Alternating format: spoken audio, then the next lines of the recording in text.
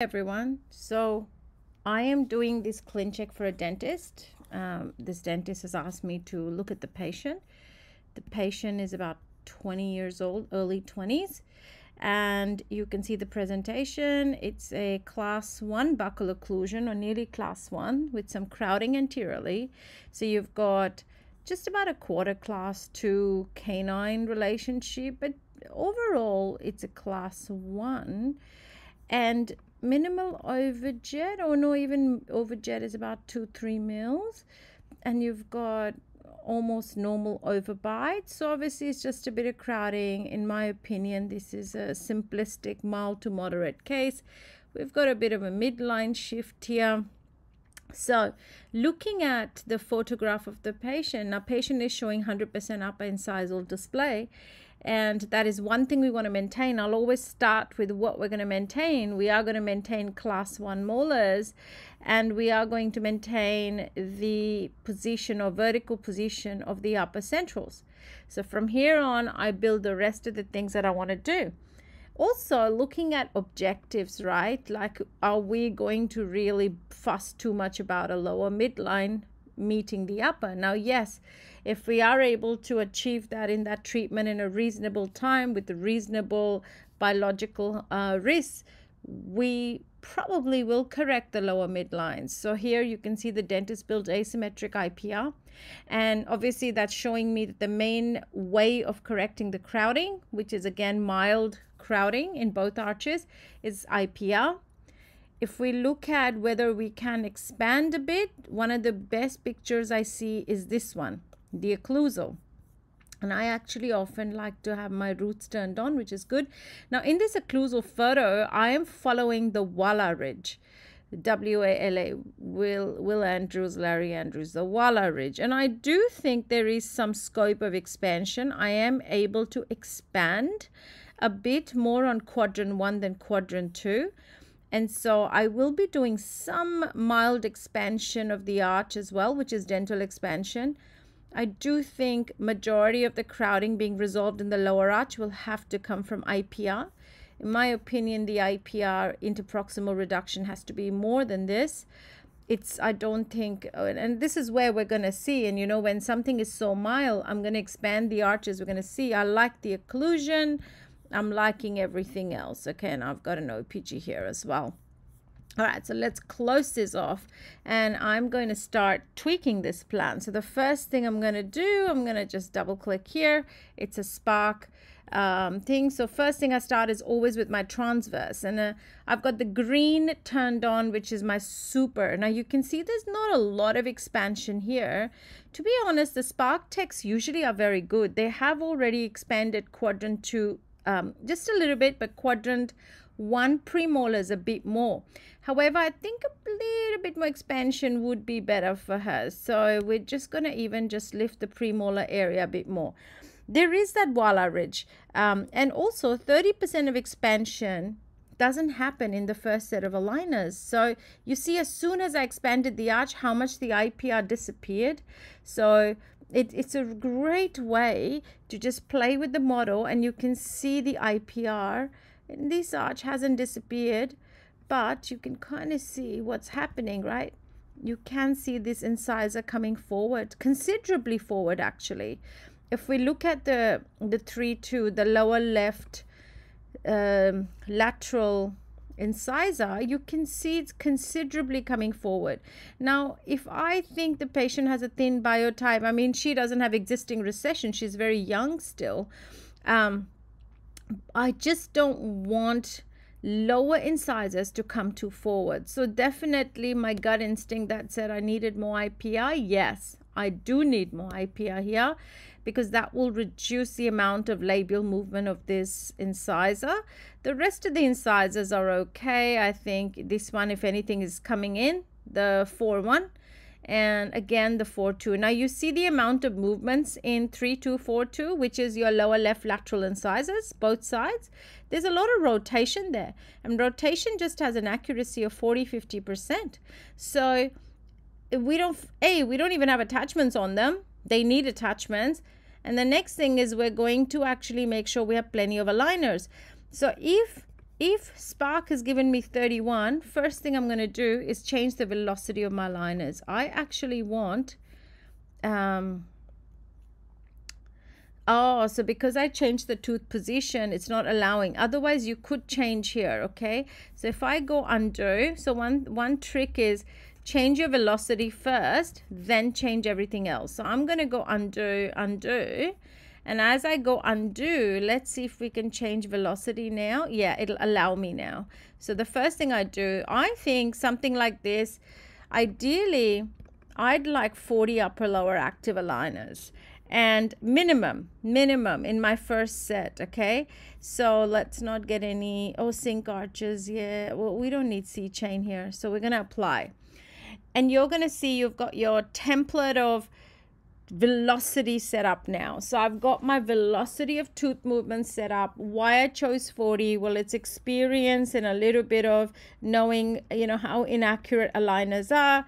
On average, the inaccuracies of the ClinCheck versus the movement that happens biologically, it's about 30 to 40%. So, you know, and then you've got to think of a realistic balance too.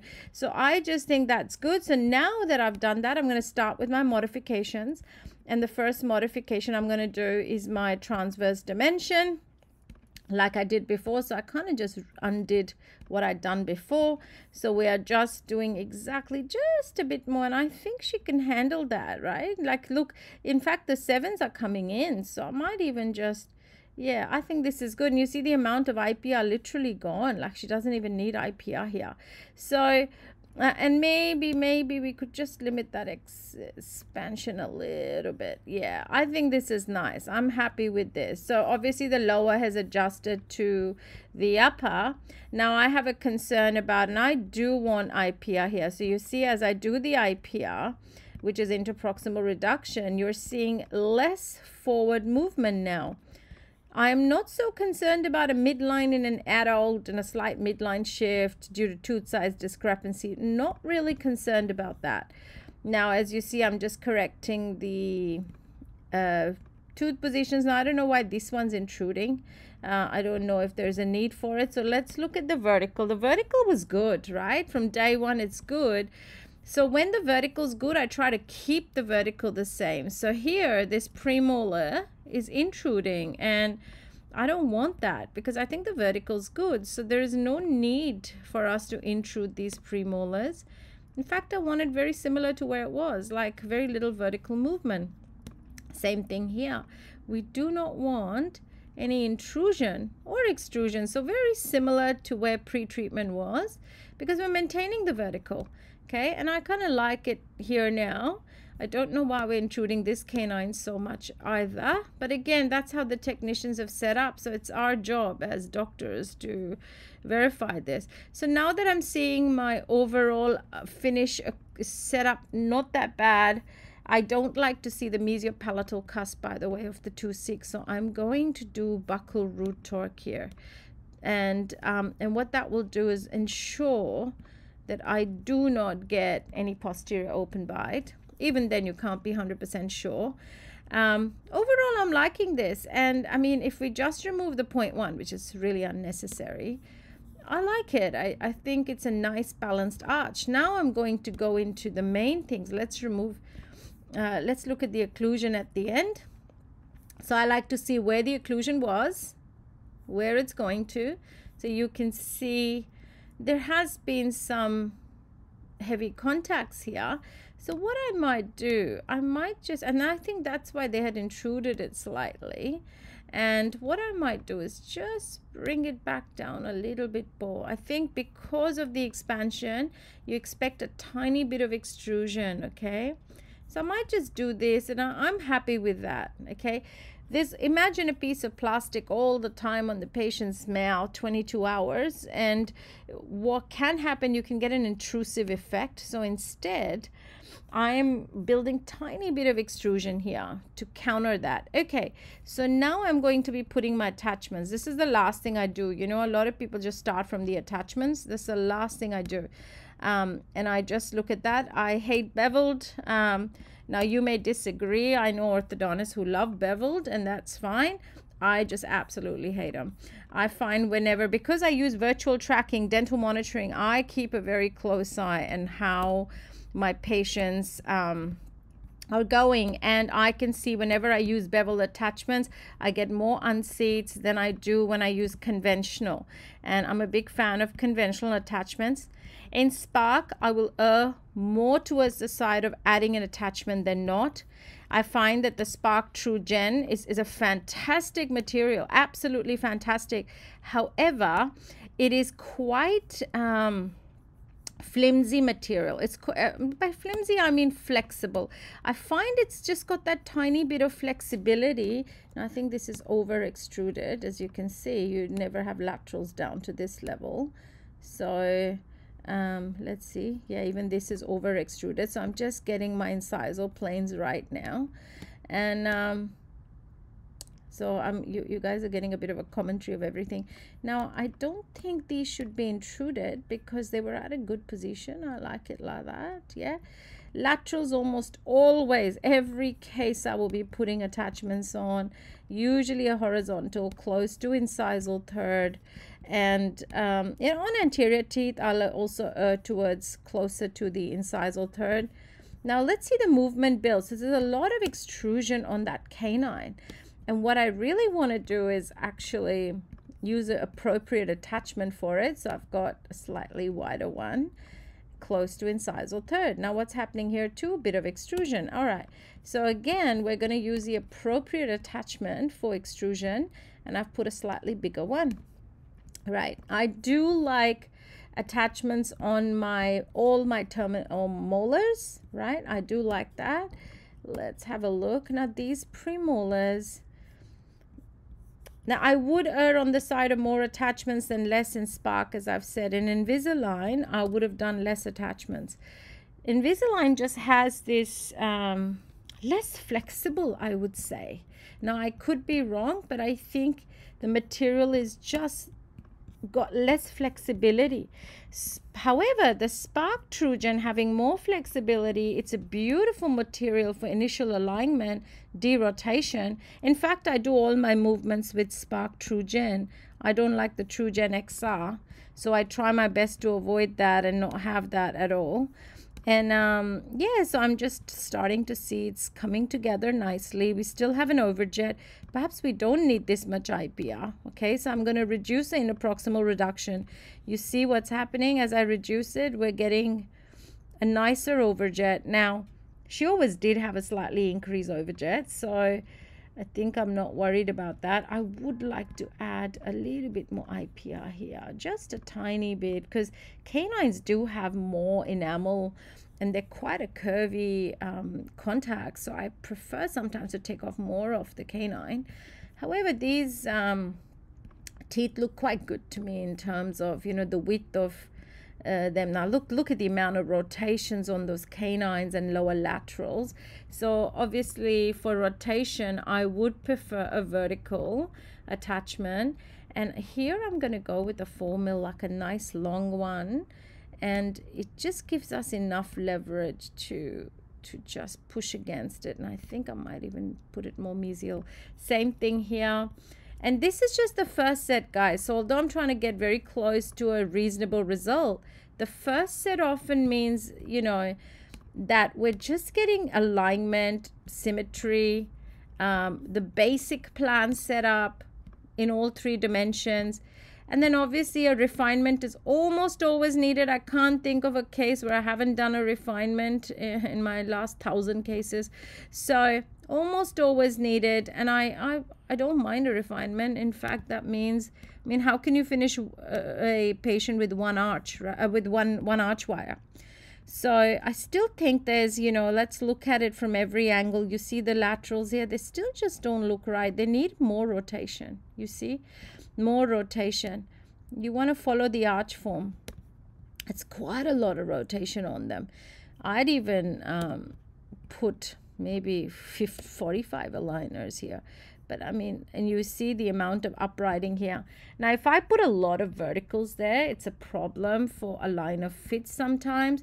So I'll actually do sometimes a combination of horizontal attachments if I have to put them on all 4 incisors, you know, a combination of vertical and horizontal, we'll still get some sort of retentive element from any attachment. And I kind of like that. And I think, yeah, I like that more. Now, I don't really worry about these orange things. They're just telling us there's a collision. Another thing I will do in an adult, if you really don't need to move the 7s too much, which is what's happening in this case, I won't move the 7s. I'll make them unmovable. The worst thing we can do is sometimes move a terminal molar and it stuffs up the entire occlusion.